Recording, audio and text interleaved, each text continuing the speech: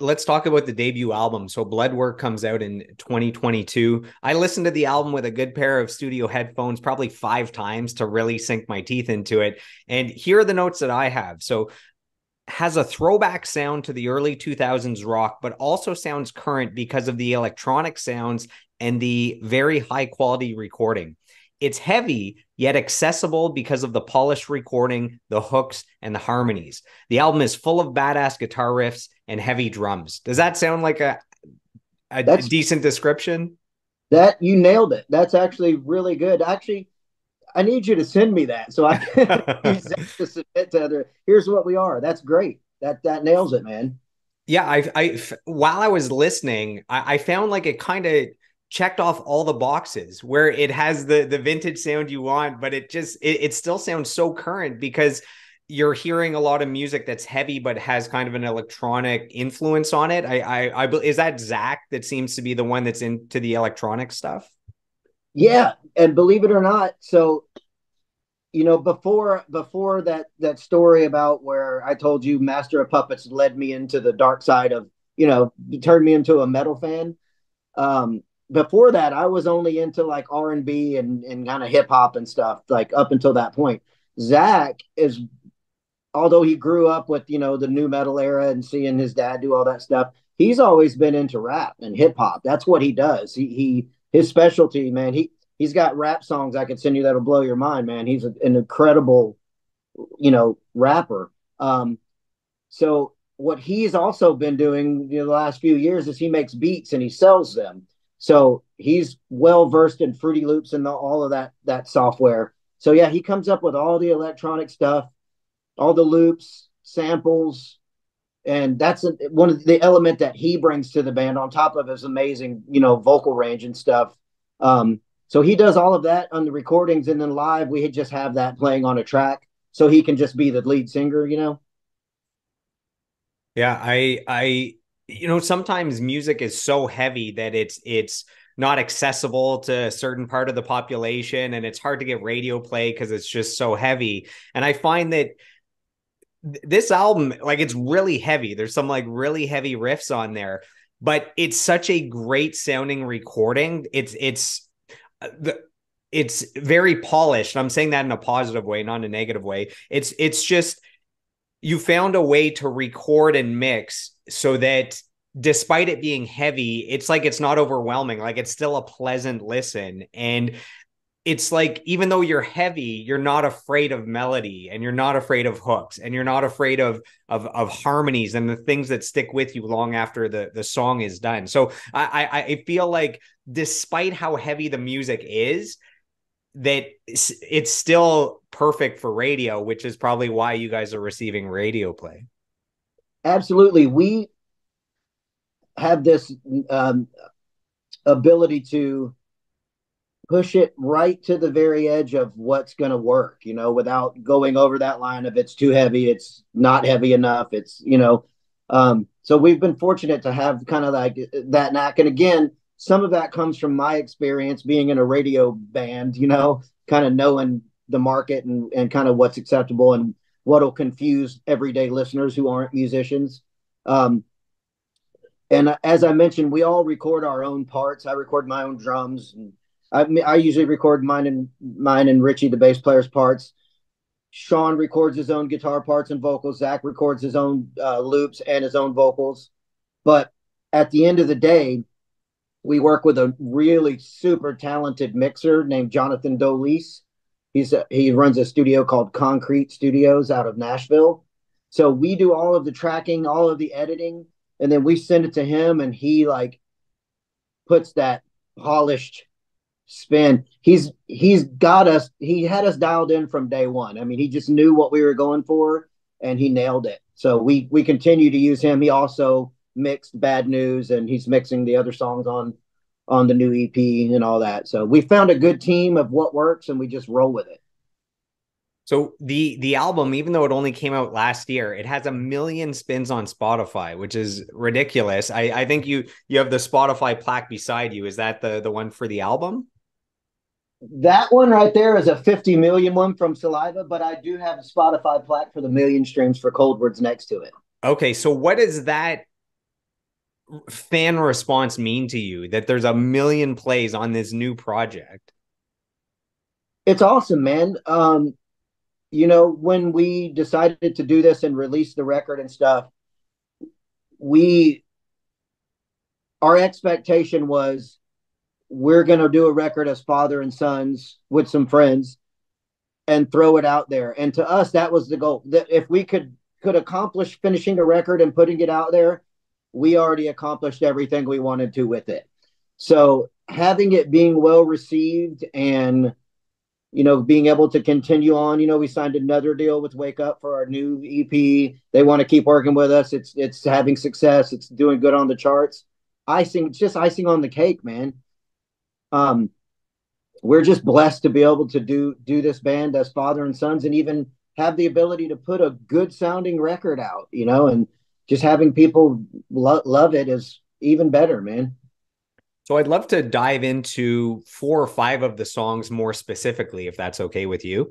Of course. So the album kicks off with "I Told You So," and I guess an example where you're saying it's heavy, but it's just mixed in a way that's still accessible. So the song starts with some heavy screams, with the "I Told You So," yet it's mixed, so it's still pleasant despite the screaming. And I guess the other notes I have on the song are, there's a mix of electronic drums and then recorded drums on that song.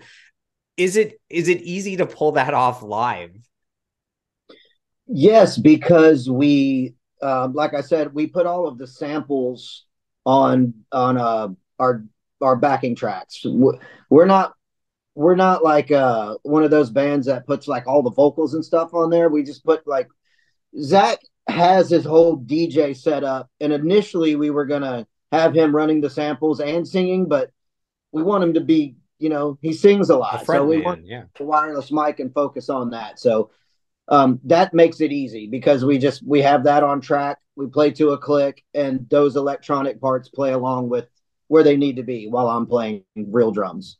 Yeah, it's just the stuff you can't recreate live with instruments. I mean, they're We electronic. could, but it's like it's going to take away from the show. True. It's cool having a guy running around with a wireless mic, and then when the songs that Sean doesn't play guitar on, they're both out there with wireless mics. We were kind of more looking at it toward what's going to make the show present better. That's probably what the focus should be. The song "Stained on You," that's the band's most popular song on Spotify. So 343,000 plays. Why do you think people love that song so much?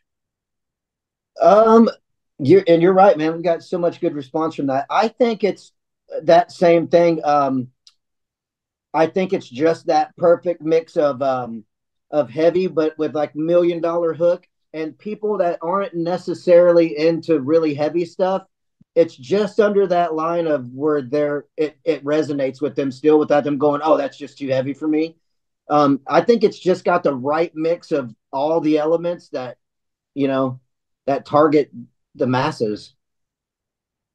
So the songs "Perfect" and the songs "You," they feature an acoustic guitar throughout the songs. Does the band ever play acoustic sets? Because I feel like the songs actually would translate well live, stripped down. We haven't yet, but we are definitely planning on, at some point hitting radio stations doing acoustic. We definitely, it's in the cards later on. But right now we don't, because we haven't really got that far yet. Hmm. The song "Welcome to My Winter," so it features Saliva singer Bobby Amaru. How did this collaboration come together? I'm sure it's the Saliva connection, but where does the idea of featuring him on a song come into play? Well, at the time we were, doing the first record, I was still touring with Saliva. And all of those dudes are, my best friends. I love all of them, past members, current members. I still get along with everybody. And so we were still on tour, and I was playing some of the stuff. At that point we were writing a record together, and we'd be on the road, and I would play Bobby. Bobby's an amazing songwriter and a good producer, and I was playing stuff for him and the other guys to kind of trying to get some feedback.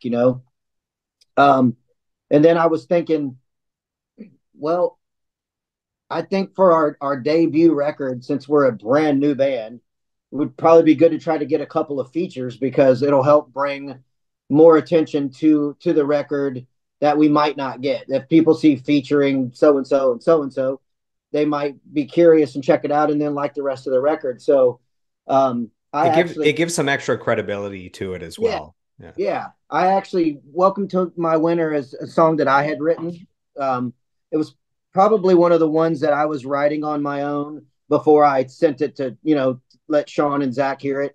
Um, so I'd already been working on that, and I just asked Bobby. I was like, "Hey, man, would you want to do a feature?" I mean, like, I didn't have to really reach out to him. I'm like, I'm in Saliva. Why not? Why not get Bobby to do a feature on it? So I asked him, and he loved the song, and he said, "Sure." So you guys have made music videos for half of the album. So 5 songs. You have music videos for Say Something, My Skeletons, Stained on You, Whirlwind, and Perfect. The videos have 1.2 million views. Can you give us insight into the making of any of those music videos, what that experience is like? Our listeners that have never made a music video don't know what goes into that. A lot of hard work, sweat, and tears. And here's the thing too: is the boys, my sons, had never. Again, they were great musicians, but at this point, they hadn't ever done anything on a professional level. I don't think they'd even been at any video shoots that I had done, even when they were younger. So I used all of my knowledge and I basically ran the whole video shoot. Obviously the directors, were they knew what they were doing, but they're doing getting the shots. So I had to school them on, picking out, get all the wardrobe, all of the stuff that we had a whole staff of people doing for all of the big Saliva videos. I retained that knowledge and I was that person. So it was super cool. The guy who did several of the videos, Thomas Crane at Kill Devil Films, he's such an amazing vision. He's done a bunch of Saliva videos, recent videos. That's actually how I got to work with him, was because he was filming some Saliva videos, and then whenever I would needed Coldwards videos, I just reached out to him and I was like, "Hey, man, would you want to do some videos for us?" But again, pretty epic experience is getting to do that stuff with my sons, man. Long, videos, people that don't know, they see videos and let's say the song's 3.5 minutes, they think it took 3.5 minutes to do the video. It's hours. It's a full day, repeated shots. You probably do 1,000 shots and only like 20 of them get in the video. So And then there's all the work in the post-production afterwards as well. right. Oh yeah, that's what the directors do. Yeah, it's like weeks of them in front of a computer editing, finding all the weeding through all of those thousands of shots and picking the right ones. Yeah, so I went and watched all 5 music videos for this album, and they all look incredible. Like there's like a thickness to them. They look super professional. The lighting, I thought all of them were great. And I actually reached out and I got kind words from Thomas Crane. So this is what Thomas has to say.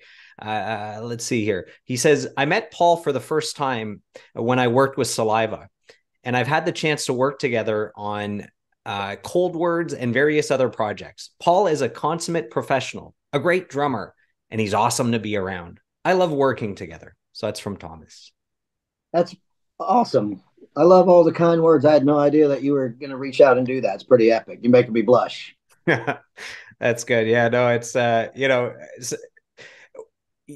we were talking last night and you're sharing all the things you were up to and all the bands you manage, and I was asking if you ever sleep because it's you have so much going on, and I can't knock the hustle, and sometimes when you're working that hard it's like you don't have a moment to step back and soak in all that you've done. So I love reaching out and getting kind words from people that the guests care about, because it just allows you to kind of absorb what you mean to others, and how your work has impacted others in a positive way. So I'm glad it's getting you in the feels a little bit.